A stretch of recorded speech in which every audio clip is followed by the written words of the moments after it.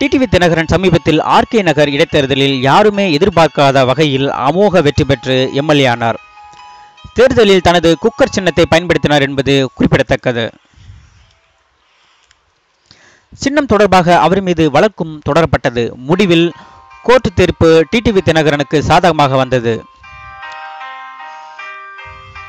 இதனால் மகிழ்ச்சியடைந்த டிடிவி தினகரன் செய்தியாளர் சந்திப்பில் வருகிற மார்ச் மாதம் 15ஆம் தேதி மதுரையில் புதிய கட்சி ஒன்றை தான் தொடங்கப் போவதாக சொன்னார்.